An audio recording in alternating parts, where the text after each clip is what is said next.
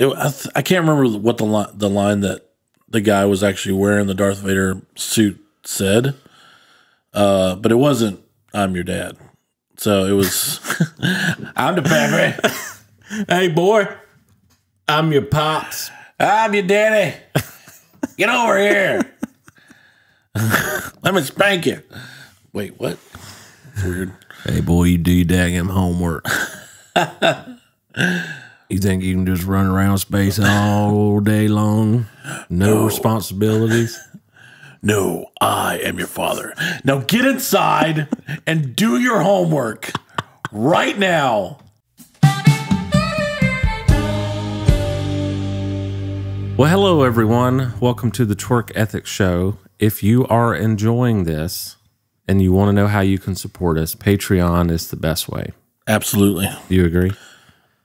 Giving online is the best thing, and it's the easiest way possible. And it's almost $5. Almost $5. It's only $5. It's only $5, which is almost free. Yeah, that is almost free. So again, that's patreon.com/Twerk Ethic Podcast. Thank you. Do it. So, Nathan, so good to see you. How are you doing? Let the people know.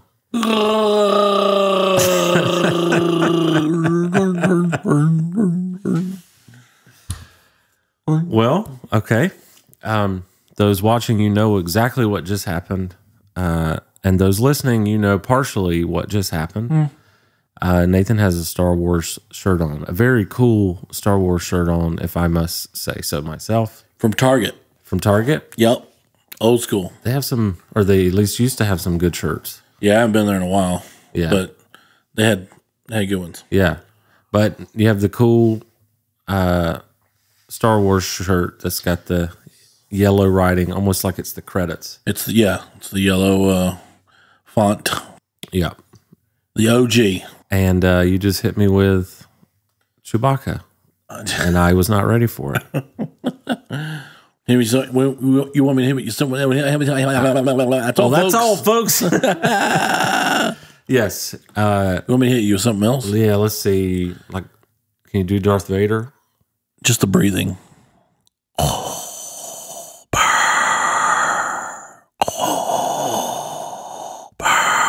You know what else that is an impression of? Huh. Me playing tennis on Sunday.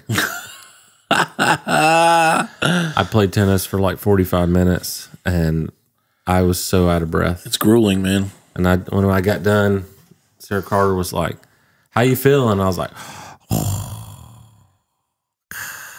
I can't do it like you did it. But, don't talk to me. Trying to catch my breath. Dude, what's funny is we tried to go early.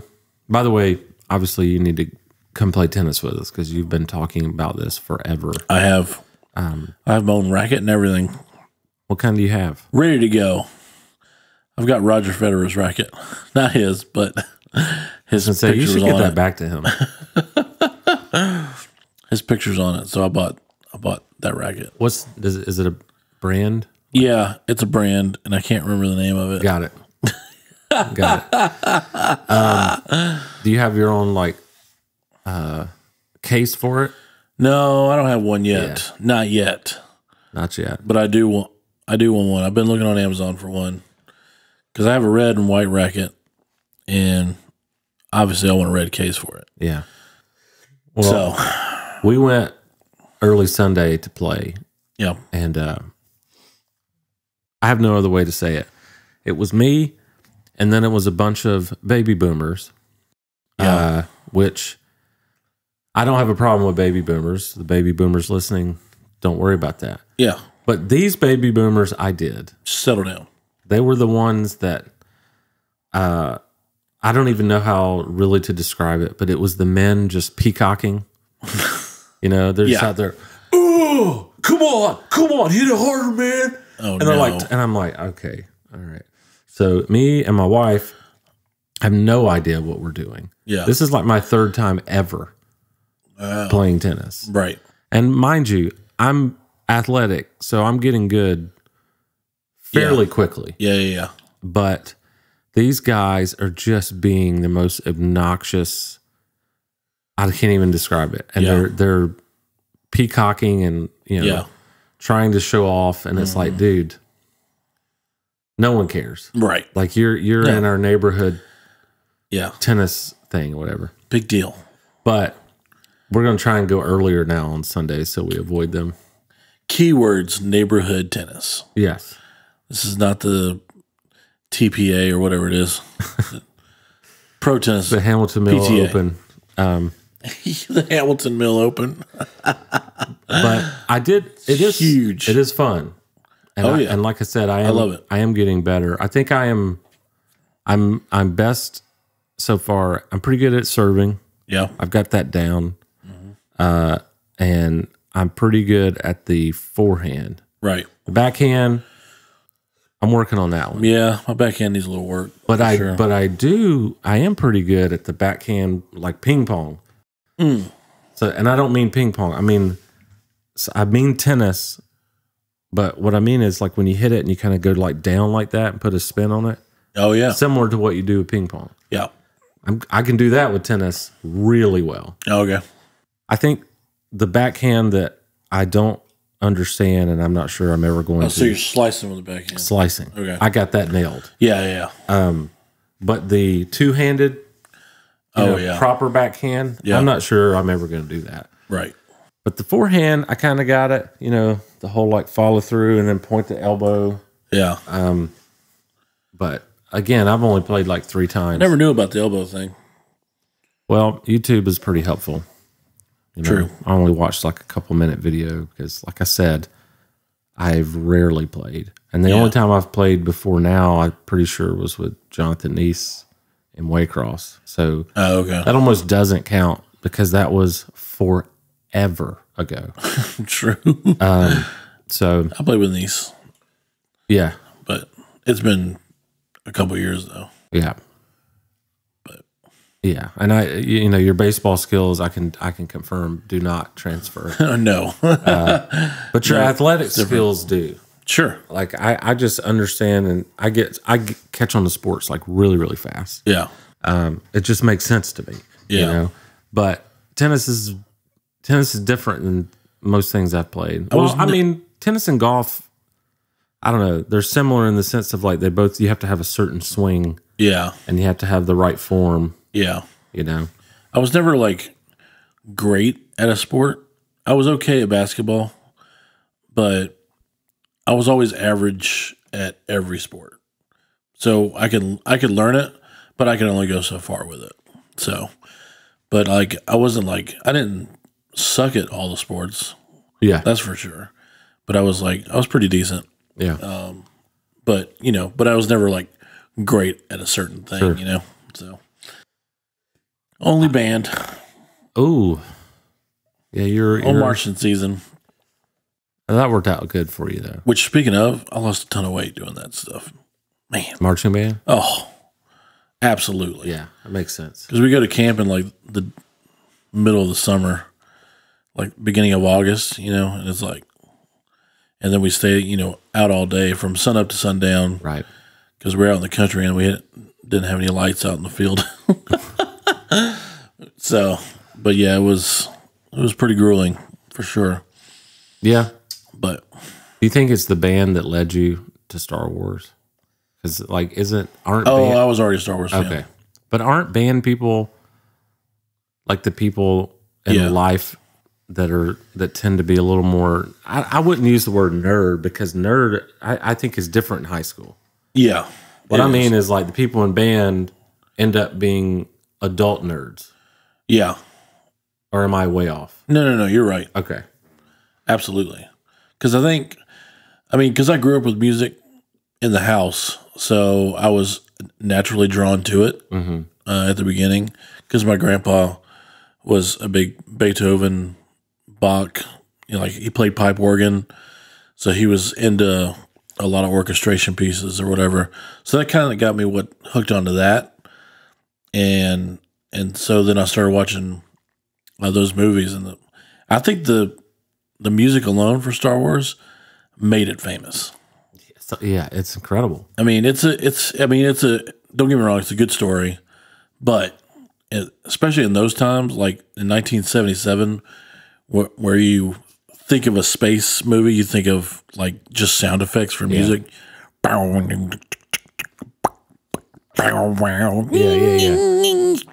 Stuff like that. And then John Williams is like, that's cool, but yeah, it's just here is the epic. London Symphony Orchestra for you. Yeah. Not bad players. Yeah. Just saying. And the special effects for that time. You're right. Kind of ridiculous. So it was a game changer in the late 70s, and you start the credits out with this, the logo, and then you hear that big concert B flat.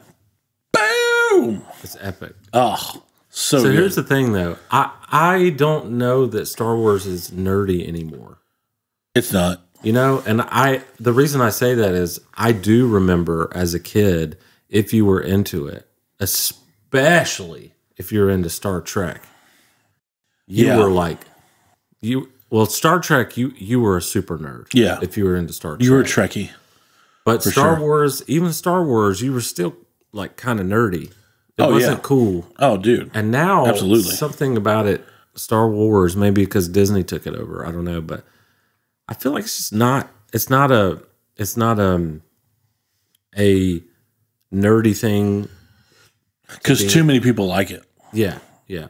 And you said the story, right? I think the story can be summed up as it's good versus evil. Oh yeah, and good will always win. Yeah, exactly. And that's like everybody loves that story. Yeah, and Star Wars is probably one of the better portrayals of this land of good and land of evil, and good always prevails. Yeah, And then when, like, spoiler alert, when Darth Vader tells Luke that he's his father. I didn't know that. Right? Revealed in 1980, by the way. I did know that. Yeah, you did know that. But at the time, nobody saw it coming. Nobody. Wow.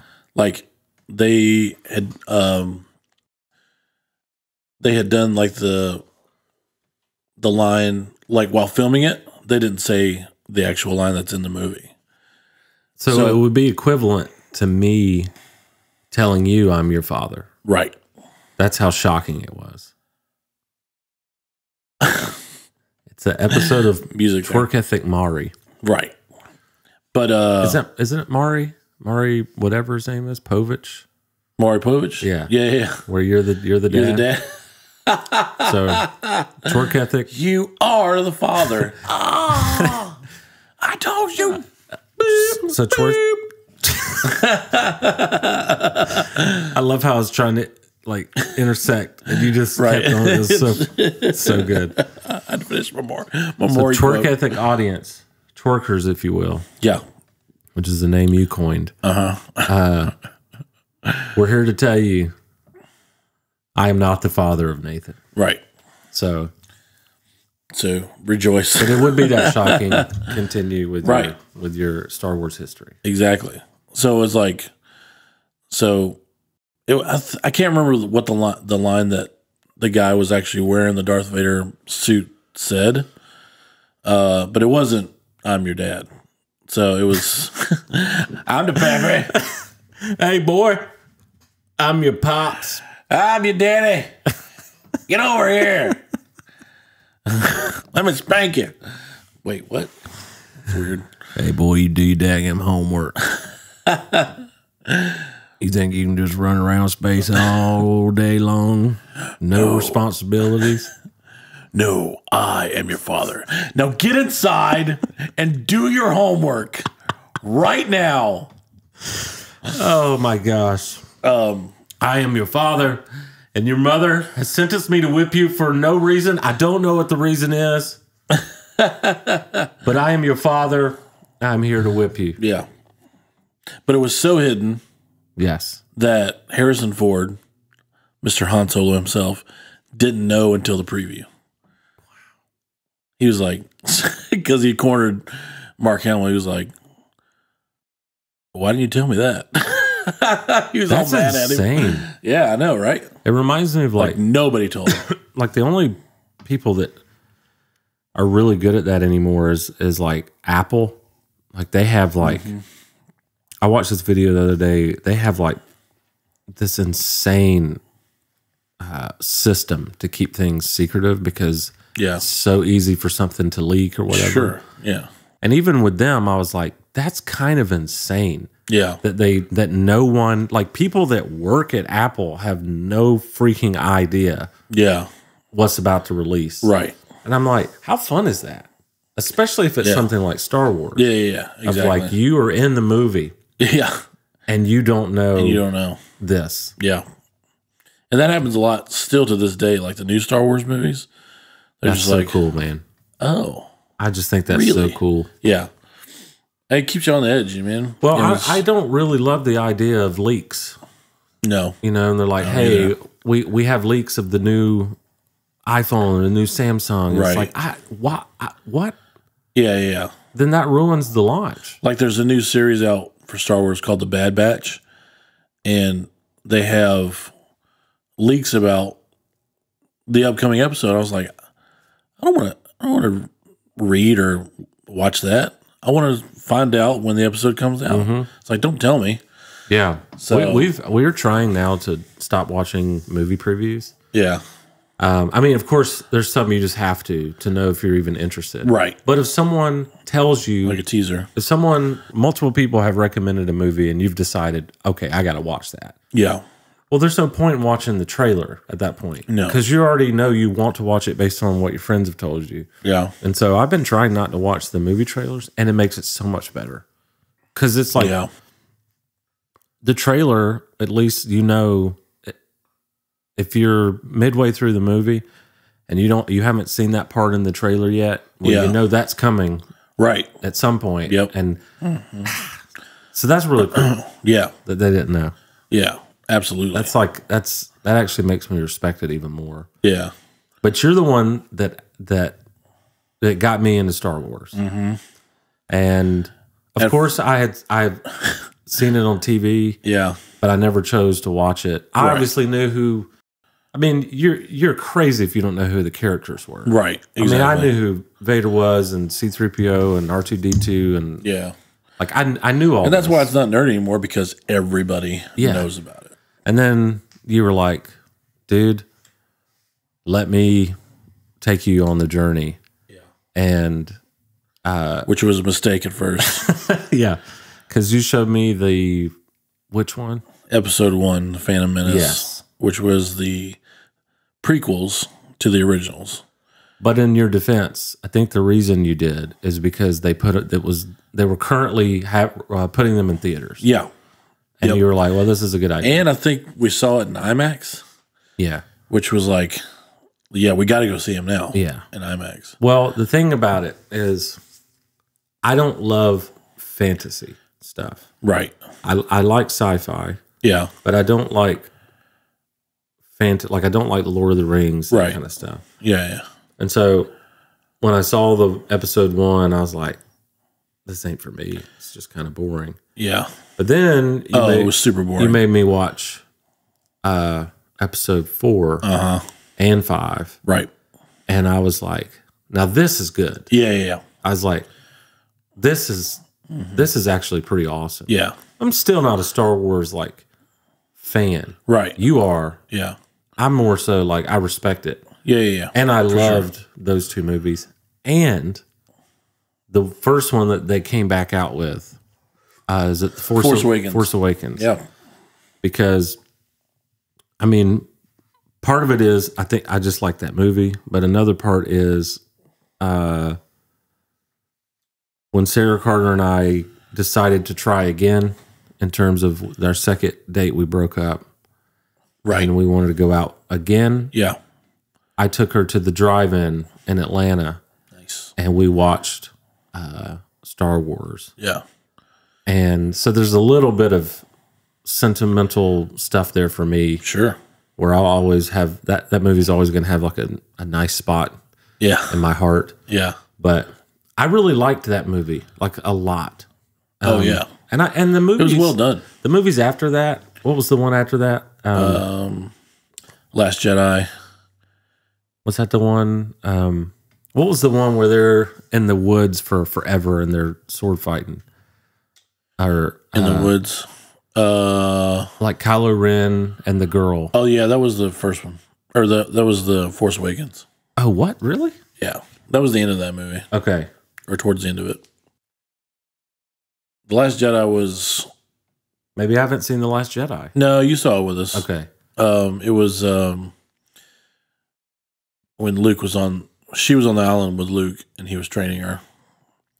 Oh, Yeah, yeah, got it. So, yeah, which by popular demand is not a good movie, but Rotten Tomatoes gave it a 91. wow. And I don't hate it. I actually liked it a lot. There's some fans that will disagree with you. Now there was overall, the movie was good, but there was certain parts where it's just like, okay, come on, you're stalling here. But I feel like the ones that they did that were like, how they did like The Force Awakens, and then they did like another movie in between, but it wasn't the Skywalker story. Yeah, I feel like I personally like the Skywalker series or whatever that is. It just feels. I like the blockbuster notion of those movies. Yeah, like true. It's just like I don't know. It's just a summer. Feels like a summer blockbuster, even though Force Awakens came out in December, I think. But it did. It feels like that summer blockbuster. And now, did you see Rogue One? That's the one that I didn't see. Okay. You would like that one. Okay. Rogue One is like set up right before Episode 4. Okay. So when Rogue One ends, it's like 10 minutes before Episode 4. Oh, wow. Okay. If you go on YouTube, people have like stitched them together. Yeah. And it's like, whoa. Yeah. Wow, it looks exactly like. So I feel cool. Like our audience is probably made up of 3 categories. Yeah. A U. Yeah. Which is yay Star Wars. Give me everything you got. I'm going to watch every movie that comes out. True. Then there's a respect for Star Wars. I might see the movie in theaters. Yeah. Might see it not in theaters someday down the road. Yeah. Then there's I've never watched a Star Wars movie in my life. I'm not going to start now, but I don't necessarily have anything against it. Right. That's like a Bobby Dobbins. Oh, yeah. He's never seen any Star Wars. Yeah. But I've never heard him like diss Star Wars. No. And I think I'm going to get him into it. Okay. Bobby, you heard it here first. So I said 3 people. Then there's also 4 people. So the 4th one would be, I hate Star Wars so much, I'm going to kill it. Right. And I haven't met many of those. No. A lot of those people don't exist. So they do exist, but not a lot. It's usually your fanboys, which you are.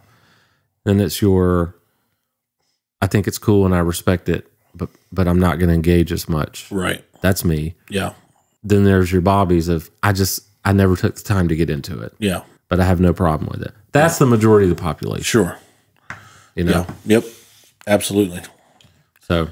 And I think, but the more I've gotten into it, like the more stuff I get to watch, because there's The Mandalorian, which, is a whole different story. Now, I did start watching that and I liked it. Yeah. Yeah. The Mandalorian is awesome. That was cool. And I like any show or movie. Yeah. Where the main character, male or female, is just a badass. Right. Intellectually, physically, when I say physically, I mean like fighting everybody. Yeah. Or like with weapons, or maybe they're, some sort of alpha presence, like they're the smartest person in the whole world. Right. You don't cross them. Always one step ahead. Yeah. And I think maybe it's because, it's kind of like the James Bond effect.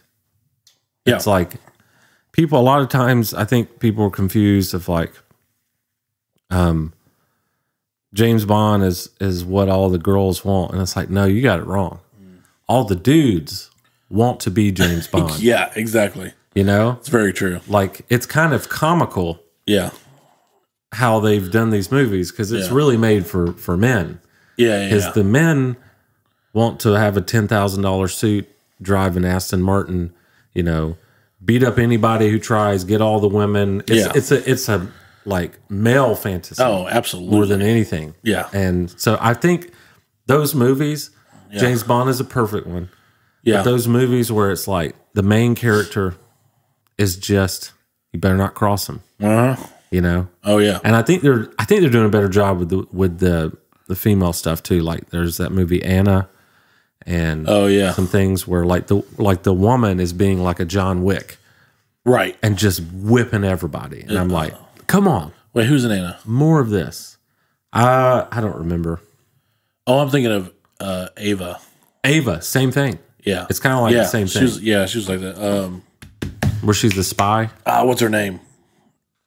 Shoot, I can't remember her name. Yeah, she's a spy. Yeah, undercover and just crushes everybody. Just very impressive. I will watch that same plot over and over. Jessica Chastain. Oh yeah. I watch that same plot over and over and over and over and over. Yeah, you know. Oh, dude, and don't even get me started on vengeance movies. It's like, oh, you killed his wife and his kids, and he's gonna basically search the world and find you and kill you. Yeah, I want to watch it. Yeah, I don't like. I just watched the new Tom Clancy thing, Without Remorse. Oh yeah, with Michael B. Jordan. Same thing. Navy SEAL. They kill his wife. Right. He spends the whole movie getting revenge. Yeah, I'm like, love it. Yeah, love it. Oh, dude. And you know who like the best at those roles are? Mel Gibson. Yes, he is. Because he's so intense and you can see the craziness in his eyes. You're just like, okay. Was it Payback? This is going to be raw, bro. Was it Payback where all he wanted was like 77 grand? Yeah. It's like such a small amount of money. I mean, obviously not for me. Right, yeah. I would love to have someone give me 77 grand, but like, yeah, in the context of what he was doing, it's like wasn't that much money. Yeah, because I think they brought like more money than they were supposed to. Yeah, and there was like, let's just say it was 100K. Yeah, and he was like, I only wanted 77. So you keep the rest. It's fine. So, with that, we actually have to end this episode. And I wanted to say something, and you tell me if you agree. What? Yes. I do. Back to Patreon. Oh, yeah. We're going to ask everybody individually to donate $77,000. And if you can go over that, you can do it. It's not what we asked for. We do not want 78. No. Or even 77-1. Yeah. And if you give us $76,000, you are insulting us and you need to go away. Yeah. If you come up with 76, why couldn't you come up with the other 1,000? So support us on Patreon for only $77,000. One single payment. It's almost free. It's almost free. Also, this episode is brought to you by Cannon Plumbing. Cannon. The thing I love about Cannon Plumbing is he's the best. Right. There's no denying that. If you think of someone that does plumbing and it's not Cannon, you're like, he's probably good. Right. But he's not the best. Like Liquid Plumber? Who's that guy? I've never even heard of that. He doesn't even come to your house. No. Comes in a bottle. That's it. But Cannon Plumbing is the best. He has saved me a ton of money and a ton of stress. Yeah. He saved me a ton of money, ton of stress. Clint McCannon. He's the best. For more information, go to cannonplumbingllc.com. So with that, my friend. Yeah. You ready to say bye? We're going to sign off right now. All right. Peace out, guys. Signing off. Have a great week in the Lord. May the force be with all of you. Come on. That is Star Wars. All of you. I'm saying all of you. He's talking about Star Wars. All of you. Bye. May the force be with all of you.